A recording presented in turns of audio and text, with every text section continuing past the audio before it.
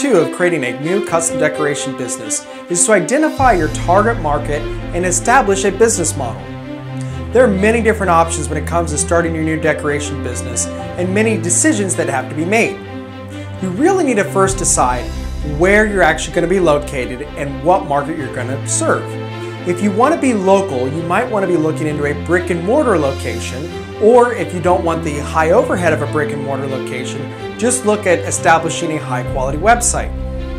Also, remember that there are many different revenue routes and target markets you can pursue when starting your decoration business. If you go with a brick and mortar, it could be to actually serve not only custom orders, but actually just have a retail themed apparel. It really is the option that you have to decide which route you want to take your business. The beautiful thing is there are many different options, but you want to make sure you have it organized before you actually start investing in any equipment or even pick an actual location. If you have any questions about starting a new custom decoration business, please do not hesitate contacting us. Thank you.